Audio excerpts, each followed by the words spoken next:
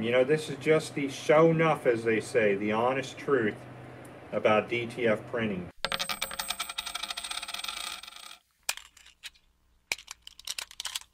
So in this video, I'm sitting here with Brother Ernest. And how's it going?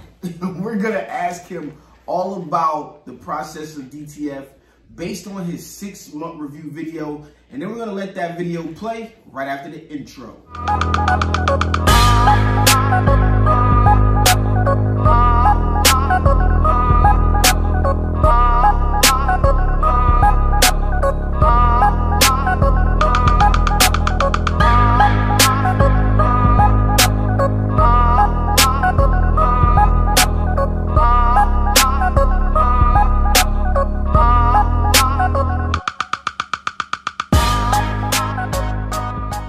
Okay, first and foremost, before we jump into it, let them know who you are and what you're all about. Hi, so I'm Brother Ernest. You can go to my YouTube channel, just look up Brother Ernest. I've been DTF printing since June of last year, that's June of 2020. And I've been screen printing the DTF method for a very long time and supplying and selling the ink, the hybrid film, hybrid powder, and the hybrid transfers, which is a very laborious method of printing. You can get beautiful prints just like you can with DTF. It's just the manpower that it takes to do those prints is unlike anything I think we've seen in the print industry yet. Reminds me of the direct-to-garment industry, like the first year it came out. I feel like every few years is like a new phenomenon, right? And something takes over the industry, and then once that happens, you know, it's like a craze with the internet and the print industry. So you sell DTF printers and all the supplies and different things like that on your website, liveeventprinting.com. Yeah, so, you know, liveeventprinting.com is my wife's website, founded by a master printer who passed on, who just got us addicted to buying printers long before DTF ever came about. See, I've been a photographic printer for, you know, a very long time. And so I own 5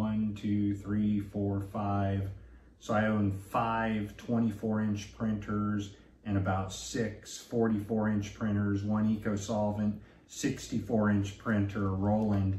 And I am highly addicted to printing photos. This is where it all began, you know. I'm highly addicted to taking photos with my own camera and then printing them, you know, right behind me, or taking photos with my own camera and then putting them into sublimation. So I'm more of a sublimation printer above anything else. I love to sublimate because of the number of things that you can do with a photo. You can literally turn those sublimation prints into a lot of different things. Shirts. Yeah, shirts to me is like tags. Yeah, right. It's the least of sublimation. Right. Right. So if your business is built around just printing sublimation T-shirts, printing a lot of stuff. Yeah, you're at the most common form of sublimation. It's when you can print the nice, beautiful metallic racks, or, you know, you can print the, you know, the beautiful canvas gallery wraps that you can sublimate, and, you know, they last for years. And so sublimation is my favorite form of printing, hands down. Right. So you made a video, it's quite controversial in the DTF world, but you were giving out the show enough, as you say, right? You're giving out the show enough about 6 months after running your DTF printers. You gave a review, and what are people about to watch in this video, viewers?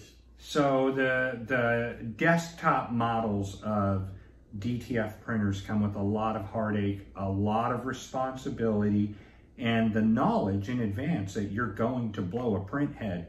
Your print head's not going to last forever. Your capping station's not going to last forever. You could possibly blow a motherboard. You know, there's all kinds of things that you can do, and the risk associated with owning a desktop printer, no matter who sells you the desktop printer, is that you can clog the head, and you most likely will.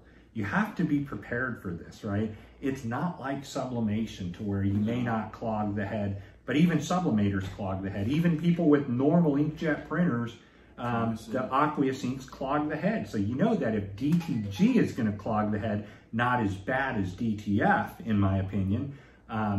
DTF is a whole animal in its own invention because, one, the majority of people don't know where they're getting the ink. The majority of people are buying ink and they know nothing about the ink. Oh, it's just hot or cold peel, and I don't think they're buying hot peel, but it's just cold peel ink. You know, cold peel ink, put it in your printer. And very few people understand the complexity of the ink, the separation of, you know, the chemical from the water in the ink, the titanium that's in the ink, or, you know, whatever chemicals may be in your ink. I don't know where you're getting your ink from. True. But whatever the item is that's in your ink has a very, very, very high potential of clogging your print head. You don't run it clean for a day or two. You don't get on that work and move that printer every 2 to 3 days, move ink through it, you're going to end up in a clogged print head. So buy a second print head when you buy your printer. Right. So in this video, the remainder 15 minutes, this is a short version of him going through, taking the printer apart, cleaning the print head, throwing it back together like it's nobody's business. But you guys are going to get to watch what his feelings are after running a DTF printer after 6 months, or a few of them after 6 months. Right. The difference is between, say, somebody like myself and a guy that's doing 10 or 15 transfers a week, is that we're running 300 to 400 transfers, you know, a day through these printers, and they're really not built for that kind of abuse. Right. So we'll let this video play, and if you guys want to check out more from Brother Ernest, and also the link to that video and his channel will be down in the description, go ahead and check it out, and we're going to let this thing ride. And the last thing that I want to tell you is look at your DTF printer like your wife or your husband. You better have a prenup, because that DTF printer is gonna be a problem. And I just want to be honest, right? Know that when you buy a DTF printer from somebody, the print head's not warranted.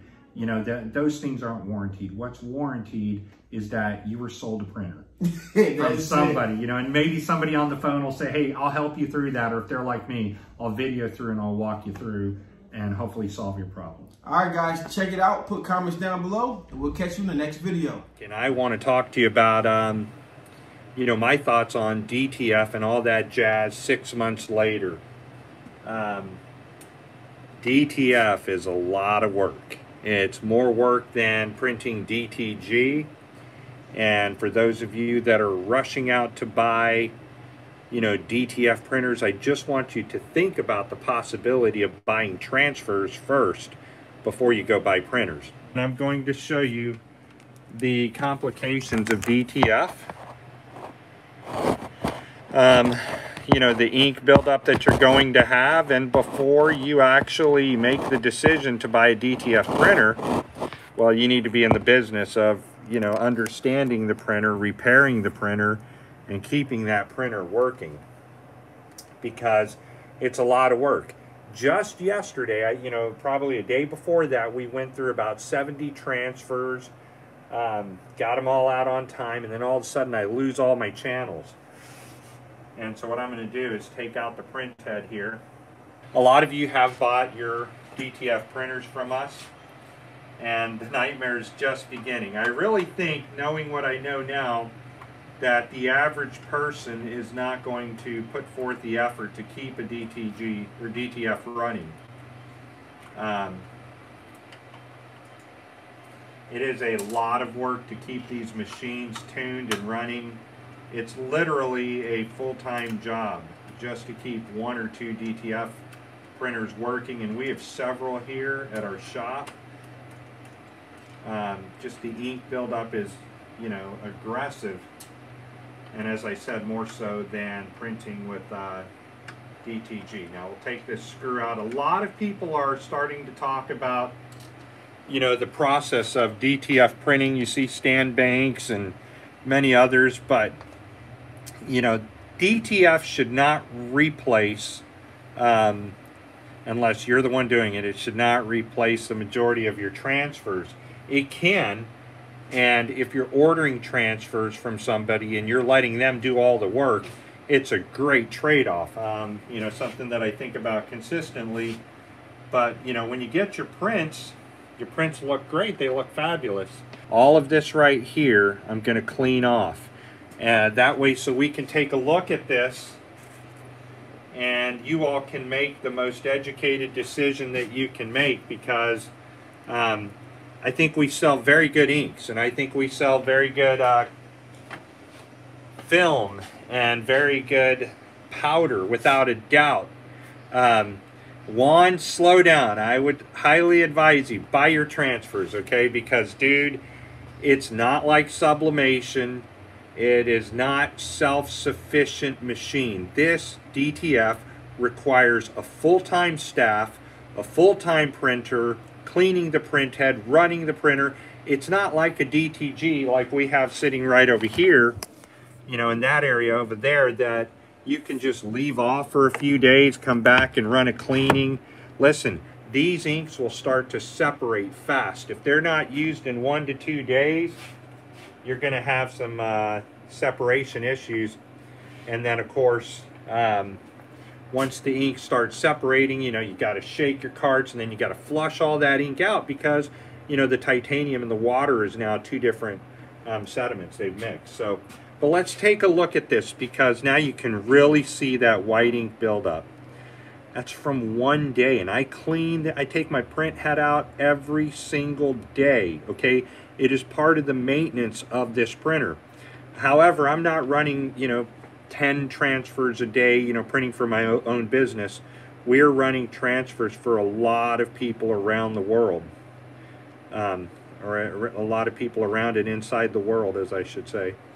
And the buildup of this ink, you know, if you have ink buildup, as the print head is moving across the film, that buildup down there is going to grab your film, and it's going to drag it just like this. And you won't know it. You can have a clean nozzle check, as I did. You can have a clean nozzle check, and holy shit, all of a sudden my print's dragging. Is it my board? You know, is there ink on the bottom of the print head? And in this case, we had a lot of ink on the bottom of the print head. 1 day. 1 day is all that it takes. You know, one print to knock you offline. And if you're knocked offline, you could be knocked offline for a day, and then you're behind 250 transfers or so. So, you know, I mean, I really would love to sell everybody a DTF printer, right? Because we have a very large stock of DTF printers. But I want to tell everybody the honest to God truth, the honest truth that, you know, this is a very, very complicated process. And I think that the most people will agree with me if they're really honest. You know, there'll be everybody I know, right, that are professionals, they have problems like I'm dealing with now. If it's not this, you know, they're having problems with their resetter, they're having problems with they lose lines. And everybody's so excited to go get a DTF printer. Anybody can get a DTF printing, right? But can you keep it printing? That's where the deciding factor is. Anybody can throw off a print. Anybody can go convert a DTF printer. They can put their own inks in it. But the moment you put the ink in, I call this like a terrible ex-wife, right, who's out to torment you. That's what I look at DTF as. But the prints are just beautiful, gorgeous prints. You know, they last, they endure. But if you're running a printer, a business, if you're screen printing, if you're doing vinyl work and you have a customer that comes in and they're like, hey, Ernie, I need 30 or 40 shirts, can you get them done? You're like, yeah, I can get them done in one of the methods. Hopefully my DTF will be that method. So, you know, the window for DTF printing right now is there. It's a great opportunity. You know, if you're doing a few transfers for your own business each month, it's great to do. How do you find a good DTF printer? You're going to pay a lot of money for it unless you can find a used one online or Craigslist or something like that. And then you've got to worry about whether or not it's warranted or issued, if there's any issues with it. So that's a lot of maintenance. And that's the favor that people have over white toner printing, is that there is no maintenance. The drawback to white toner printing is that it just doesn't last. You know, it's not a good product to give your customer unless you're doing rasterization, putting lines in their print. And I've had customers look at the print after I've rasterized it and go, man, I don't like it. You know, I don't like that print at all. So then came the world of DTF back in June, and, you know, started screwing around with it because at that time I had, you know, 10 or 15 P600s that I was using for converting to DTG printers. Should you get a DTF printer? You know, if you want free time and you want to have that free time and enjoy that free time, then the answer to that is probably you should not get a DTF printer. Buy your transfers. I'd love to say that you know, everybody should get their transfers from me, but there's a lot of companies out there that are offering transfers. We got to put in our print head correctly, and that can become really problematic as well. The options are order your transfers, buy your own DTF printer, enter the world of nightmares.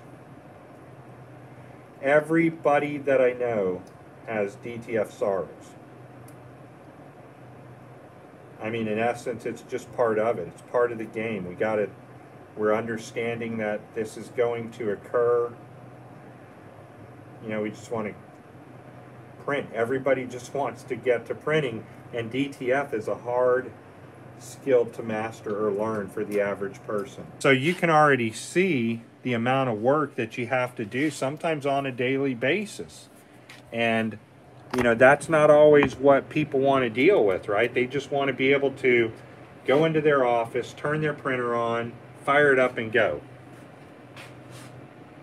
And, well, so that is not the case with DTF, right? It is a very, very complicated printing method. If DTG had as good of results in printing, nobody would be using DTF at all, right?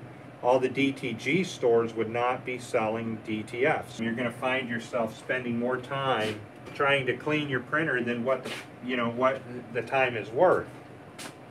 So the best advice that I can give you is let somebody who's committed to DTF printing, let them worry about the DTF printing, right? And you just worry about buying the transfers and taking care of business that way, because there's so many variables to this that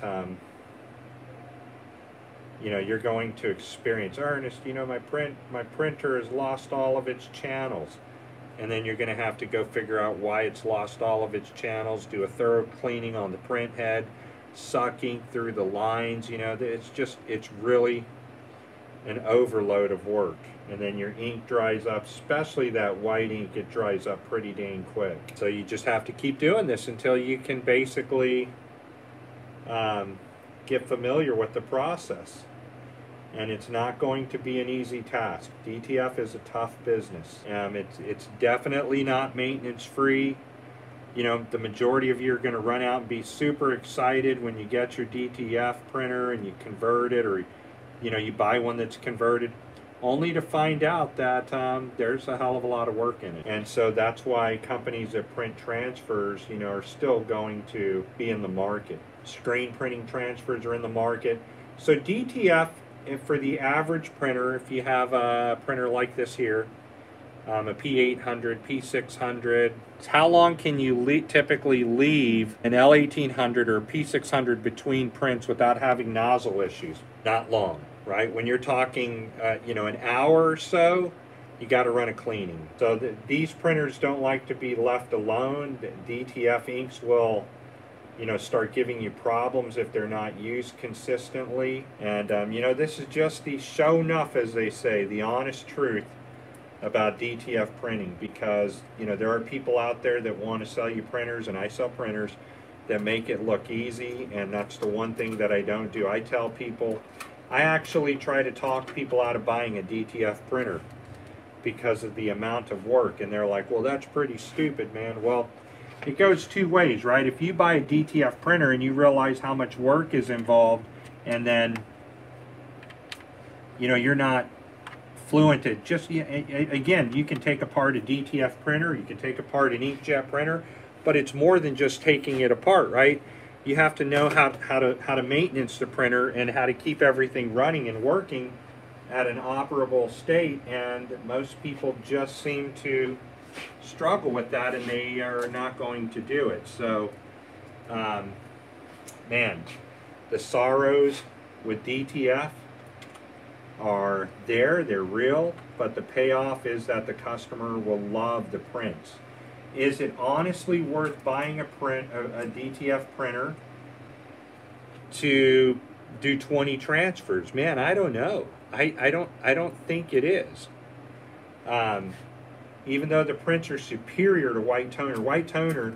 So the market went like this: 2012, 2013. You know, everybody was gung ho about DTG when it came out, and you had to buy these $25,000 to $30,000 printers. 2015 rolls around, the market introduces, you know, DIY, do-it-yourself DTF or DTG printers. Everybody's loving it. There's problems. You know, there's a few builders that creep up out there, and you know, they sold a lot of printers, but selling the printers is the easy part. You know, we can sell printers all day long, right? Keeping the people using their printers, man, that's the tough part. The average person, when they get a DTF printer, they quit. They literally quit because of the amount of work involved. And, you know, you guys know that I'm going to shoot straight with you. Do I think that the average print, if you're already used to building your business on transfers, don't change it, right? Don't change it, because what you're going to do is find that you're going to be repairing your printer, keeping it maintenance, working on it all the time, more than you're actually printing transfers. But, you know, again, some people just love that challenge. I'm one of those crazy people that love that challenge.